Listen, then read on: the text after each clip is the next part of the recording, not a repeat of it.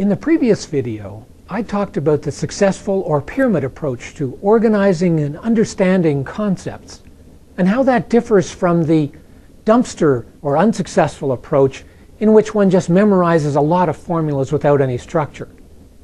This difference in approaches carries over to your actual problem solving as well. Here are some typical self-statements that will indicate whether you're using the dumpster approach in your problem solving courses. I don't even know how to start those word problems. I can't handle problems that have tricks or curves in them. I don't bother with drawing diagrams and setting up tables. Just give me the formula that works. I call this the uh-oh state, because students using the dumpster approach often find themselves saying, uh-oh, I don't know what to do here. And it's a state I experienced too often as an engineering student. By contrast, if you use the pyramid approach, you will find yourself in the aha state, as in, aha, I get it. I know how to do this. It's a wonderful state to be in. But how do you make that happen consciously and regularly? First, you need to carefully analyze the solved examples that you get in text and lecture to extract the steps you need to guide the solving of problems with that concept. And you need to do this analysis before you actually start solving the practice problems. First, what was done in that step? Second, how was it done? What concept or procedure was used to carry out the step? Third, why was it done? Also, try to be fairly specific with your answers to these three questions. For example, you might think step 2 is just an identify X and Y step, but there's actually much more going on, and the three analysis questions can really help you dig into the depth of this step. What was done in this step? Identify X and Y, yes, but in words and on the diagram. How was it done? On the diagram you can see Y is related to the speed of the person walking, and X is related to the shadow length of that person.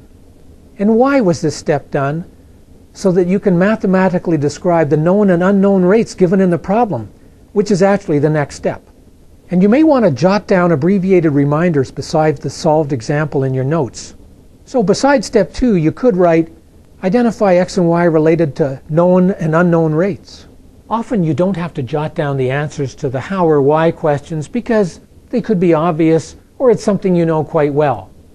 But be really sure you can answer those three questions for each step. Also, some pyramid approach students will actually resolve that solved example using those newfound steps. This may appear to take longer, but it will actually save you time, because the key to efficient problem solving is having well understood and solid steps that can guide you through the problem solving process for that concept.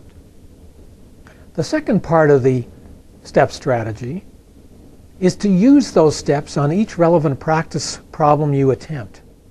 If and when you have trouble solving one of those problems effectively, you will then need to get help, but also make sure you revise your steps so that they allow you to confidently handle the difficulty posed by this problem. For example, if you have trouble setting up a word problem in math, it may be that you actually had trouble organizing the table of information needed.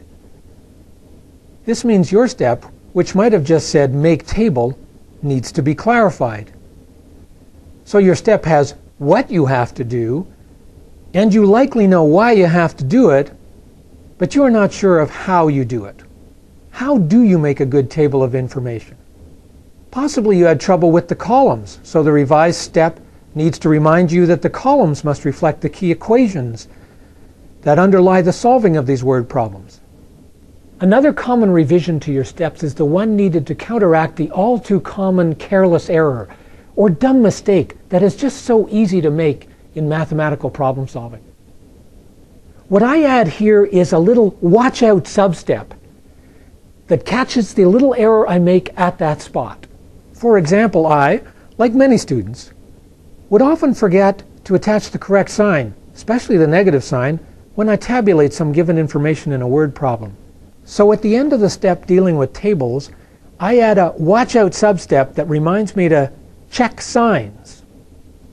This focus on creating good steps that will work will probably mean you don't solve as many problems as the student using the dumpster approach.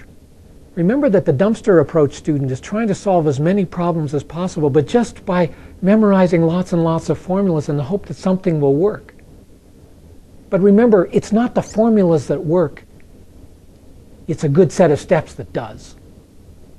Good luck in your problem solving.